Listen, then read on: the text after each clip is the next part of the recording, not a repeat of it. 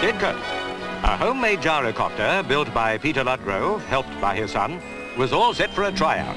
It was constructed in the loft of his council house.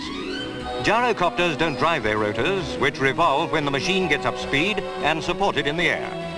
In this model, there's no engine to push it along, so Peter arranged for a tow. Eventually, he'll try to get a flying license. Meanwhile, he's content with this form of gliding.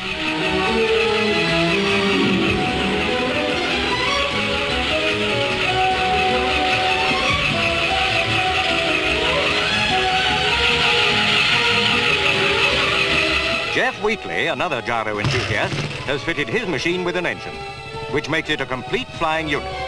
Like Peter Ludgrove, he's a member of the local gyro club.